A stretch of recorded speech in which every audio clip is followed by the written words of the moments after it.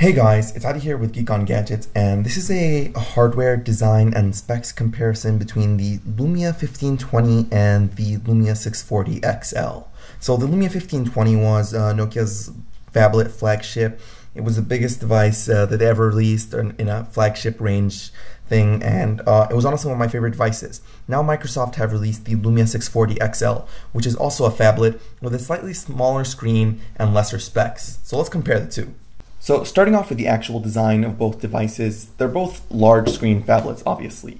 The Lumia 1520 has a 6-inch screen, while the Lumia 640 XL has a slightly smaller 5.7-inch screen. However, the actual body size difference is very negligible. As you can see, it's hardly worth, there's barely a difference between the two. And that's keeping in mind that the Lumia 1520 has hardware physical buttons, while the Lumia 640 XL uses soft screen touch keys. In terms of thickness, the Lumia 1520 is slightly thinner than the 640 XL. The 1520 is 8.7 millimeters thin, while the Lumia 640 XL is 9 millimeters thin, so barely a difference there. One thing worth mentioning in terms of design and hardware is the actual material of each device. The Lumia 1520 has a very premium feel, finishing polycarbonate to it, while the Lumia 640 XL it feels actually like normal plastic. I'm not sure if that's the case or not, but it feels very cheap and plasticky, while the Lumia 1520 has a nicer, more premium feel to it. In terms of the actual display, the Lumia 1520, as mentioned, has a 6-inch screen with a 1080p resolution, giving it a PPI of 368. The Lumia 640 XL, on the other hand, has a smaller 5.7-inch display, but with also a lesser resolution of 720p. Its PPI is 259, so about 100 less pixels per inch on the Lumia 640 XL. In terms of the camera, the flagship Lumia 1520 has a 20 megapixel optical image stabilized Carl Zeiss lens with a dual LED flash. The Lumia 640 XL, on the other hand, has a 13 megapixel camera with a single LED flash. On the other hand, however, the Lumia 1520 only has a 1.2 megapixel front-facing camera.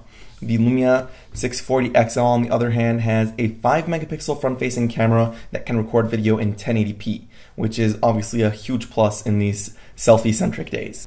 In terms of the actual internals of both the devices, the Lumia 1520 has a Snapdragon 800 processor clocked at 2.2 GHz with 2 GB of RAM.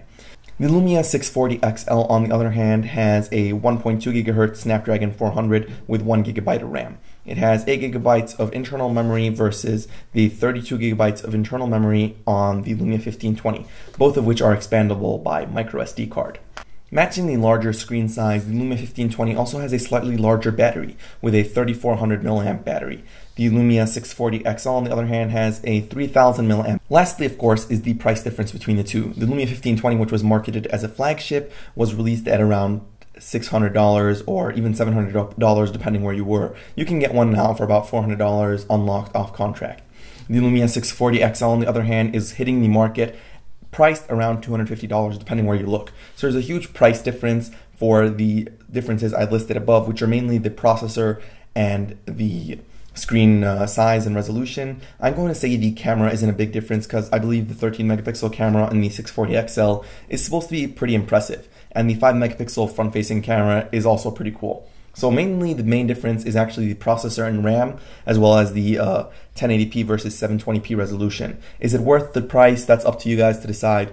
Let me know what you guys think is a better device, what do you think is worth paying for, and what else would you like to see? Thanks for watching, guys. Please like, comment, and subscribe, and I'll see you guys around in the next video.